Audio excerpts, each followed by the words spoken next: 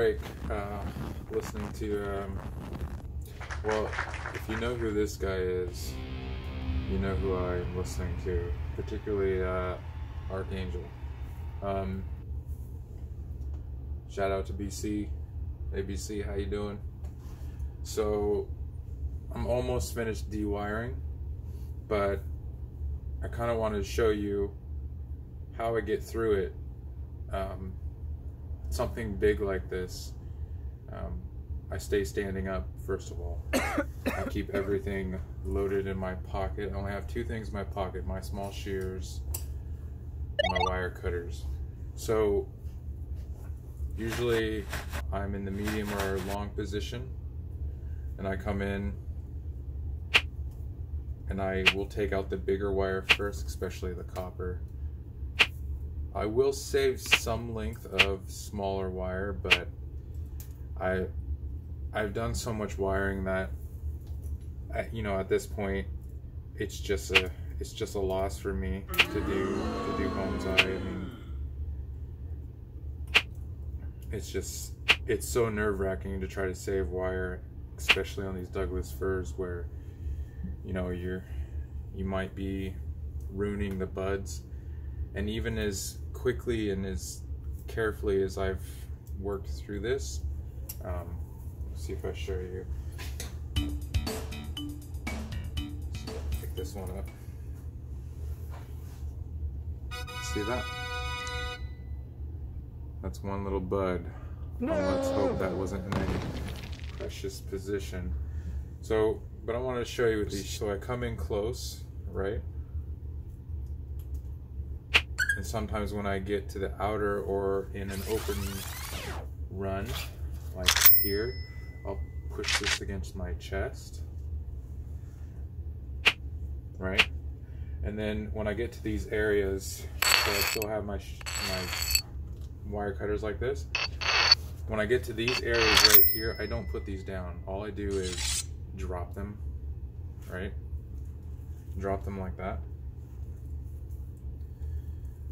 The less time that you put your tools down, the more time you're gonna make up, the more ground you're gonna make up. I mean, you spend so long doing it. So this was just under an hour to do this.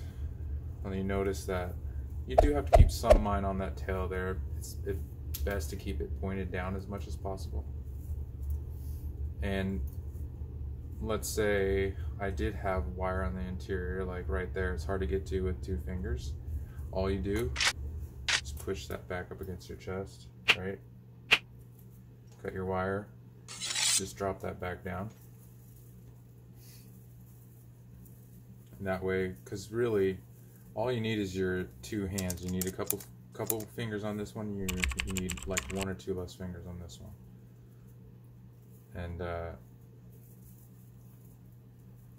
particularly with this smaller gauge wire, it's pretty much like a garrote for these little buds.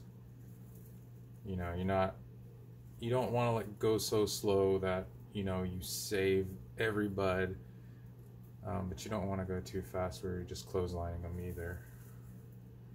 So let's see. And when you're checking for wire, particularly because I'm a painter, you don't trust these, right? You go in and you use your hands, right?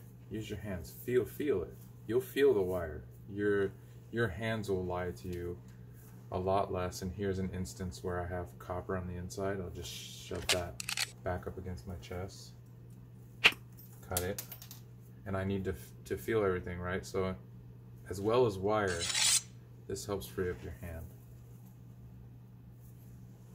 You can even use your right hand and move it. Tool still never left.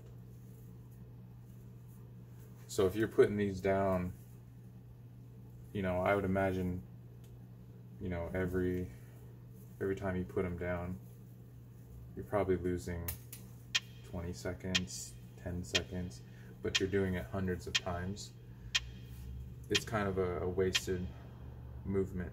I'm not, and this is for me. You guys don't have to You guys don't have to do this. I'm not saying this is like, you know, a technique that people need to use. This is just for me because I need to get through. I need to get through it, and any way I can get through it as fast, as clean, and as safe for the tree as possible, I'm going to do. So from here, I don't just put them on the table, right? They go right in my front pocket, because you never know. And then you just go through, I know you can't see this, you just go through with your hands gently. And that's loose wire you're hearing. So yeah, it's still loose wire. It doesn't hurt to go through with your hands multiple times. It's all loose wire you're hearing. Especially up here where it's crowded at the crown.